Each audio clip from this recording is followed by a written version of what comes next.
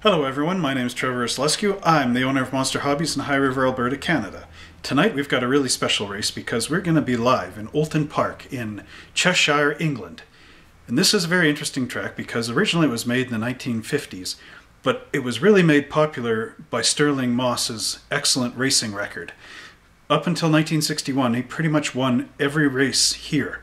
So tonight we're going to race on his track with our GT3 series, GT2 3 series cars. So it's going to be really exciting, and it's our first time in jolly old England.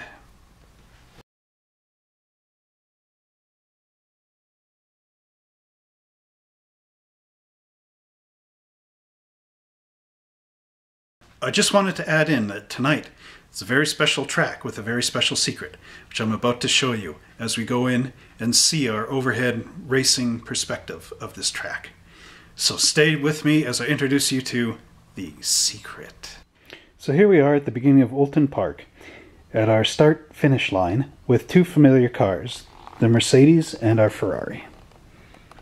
So we start off going through here into the Old Hall corner.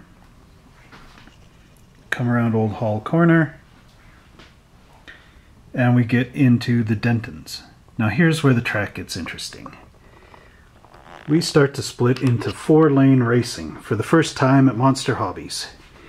So here we go. We go into the widening of the 4 lanes, into the Cascades, and around here and down this path, and a little switch and lane in there, and we get into the Island Bend.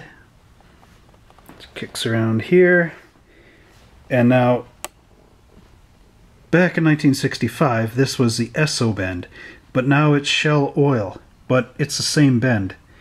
So here it comes in 4-lane glory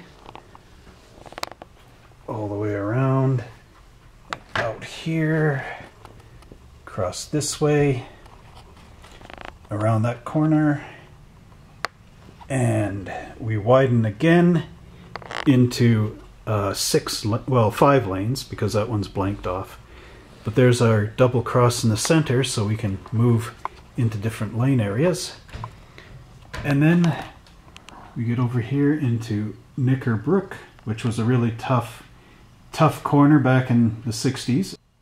So then from Knickerbrook, around the little area here, and into the switch lanes, lead into the center lane, and we get into Clay Hill, which is just this little curve right there, and then out, and we get into Druid's Corner, which comes around like this, and then we kick back into our 2 lanes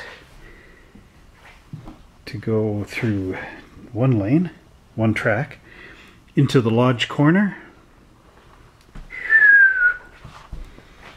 and then this little area here is called Deer Leap, which basically goes straight and then curves back into our start-finish gate.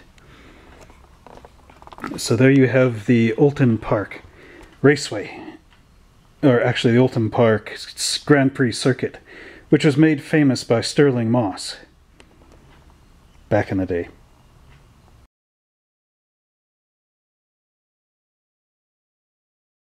Well, it sure looks like an exciting track, especially the 4-lane action that's going to be happening. Can't wait. It'll be so nice to be able to get around all the corners without actually hitting anybody, if it's possible, of course.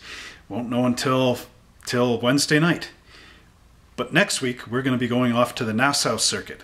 So get ready for that, because that's going to be cool, especially with the 4-lane action. Till next time, we'll see ya right here at Monster Hobbies.